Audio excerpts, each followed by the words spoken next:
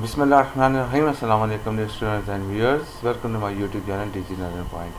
This video provides you the ideal solution of the assignment number 1 of investment analysis and portfolio management FIN630, which is dated as Spring 2023, and it is a part of the virtual university examination system. Its total marks are 10. I have no information about its last submission date, so here is the case. Let's start reading the case. Mohammadi Private Limited is engaged in the cement manufacturing business. The firm just completed its financial year on 31st March 2023. The firm could not meet the projected profit due to the current economic crisis, and prices of the raw materials increased since last year. In Mohammadi's recent board meetings, its finance manager told its owners directors that the business may face operational risk soon. Operational risk. The owners operational risk means working capital deficiency.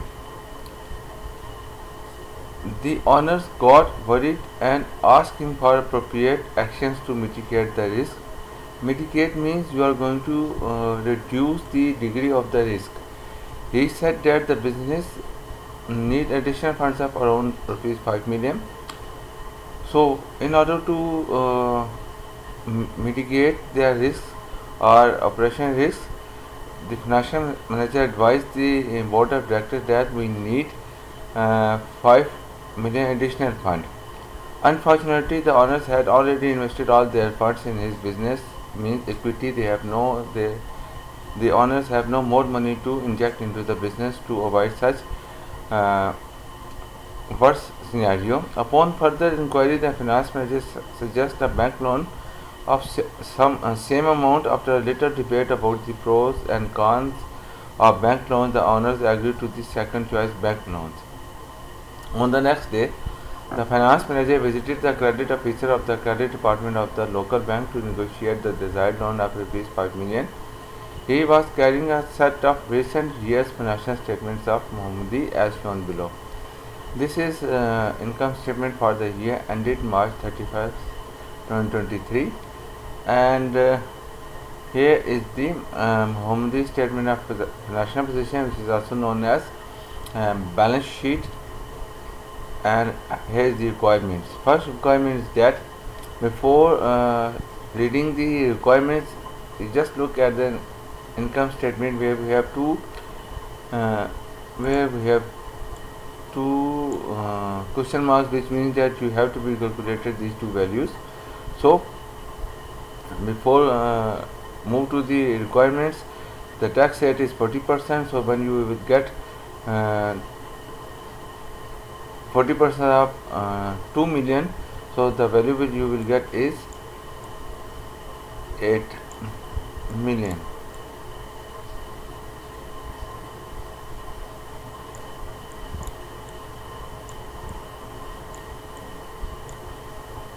And when you will subtract this 8 million from this 2 million, you will have 1.2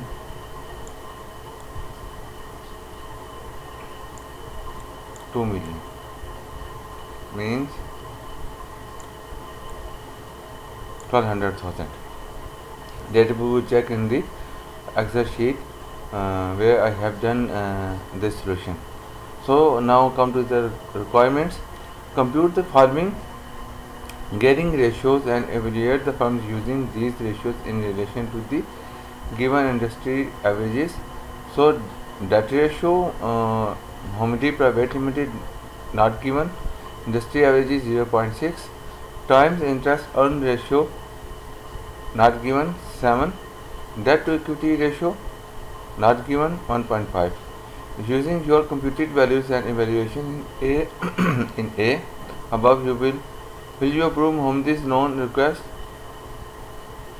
Either you are going to accept the request of the Mohammadi loans of $5 million or reject it. If reject, why? If accept, why? You have to be given reasons either of the case. So please read this by yourself carefully and follow the instructions in attempting your solution. So let's move to the solution that I have made in the Excel workbook. So this is the information that we have given in the statement. I am going to be highlight this one, and let me break this one, and this one is the all given, and this one is explanatory that I have put in the column under labor remarks. So I have extracted information as per these three ratios, which are part of the gearing ratio. So we need to debt ratio means debt divided by total debt divided by total assets. Time interest earned ratio stands is equal to EBIT divided by interest expense. Total interest expense. Debt to equity ratio means total debt divided by total equity. So that I have extracted from the balance sheet. Let me allow to balance sheet and income statement and interest income statement and total asset balance sheet. So all these 5 components have been derived from the balance sheet and income statements. Out of 3 belongs to balance sheet and 2 belongs to income statement. So here I have earlier told you that we will check the 2 question marks of the income statement here. 2 million, 40%, 800,000. Minus it from 2 million, we will get 1.2 million or 1200,000. So it is correct. Now one thing more I am going to share with you here, that I just taken the total long-term debt.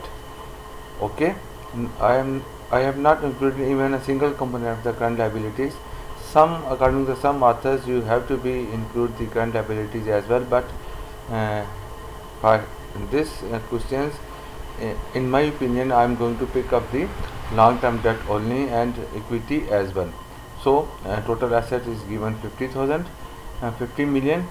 So divided by total debt divided by total asset, we will get this 0.4 times ratio, and again times interest and earning ratios. EBIT is equal to 3 million divided by interest expense 1 million. We will get this 3, but look at the industry average, it is 7, which is far less from the industry average value.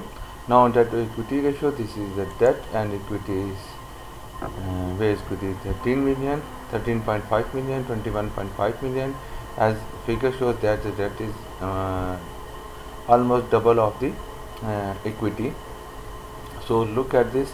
Mohammadi private debt to equity ratio is 1.6, which is slightly 0.1 is greater than the industry average 1.5.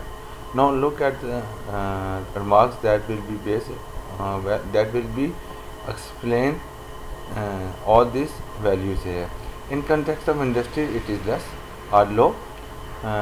Comparing with industry, if you look at debt ratio, it will be reasonable if it will be moved in between the band 30% to 36%. It is little bit high, but less than the industry average. Now come to the interest and times interest earned ratio is 3.0. As it has high degree or high times value, it means that company has a more ability to meet its interest obligation from its profit. But again, this value is too much less than the industry, so it shows that Mohammadi company is not enough able to meet its interest obligation from its profit. Come to the last, debt to equity ratio. I already told you that it is slightly greater than the industry average 1.5. This means that we have 0.6 asset against $1. That further it is slightly higher than the industry. It means company structure is based on the debt portion more as compared to the equity portion. Now come to the part B. I will reject the application of 5 million loan because time instant ratio is too below than the please write it here below than the industry ratio, which states company's weak position regarding, please correct this, regarding interest obligations, regarding paying interest obligations. So please correct this one. There is some problem in my keyboard. Debt to equity ratio is slightly higher than industry 2, which means that prominent component of capital structure is debt, and by combining these two ratios, I have come to the conclusion that the company is not in a good position to whom the bank grant the loan of 5 million. I hope you will find this solution useful. If you have any query, ask me in the comment section. Please, if you found any mistake regarding calculation, or if you found any figure typing error regarding any figure which is different from the question statement, please mention in the comment section, or if you want to discuss or discuss something or any point, ask your questions in the comment section. Thanks for watching. Assalamu alaikum.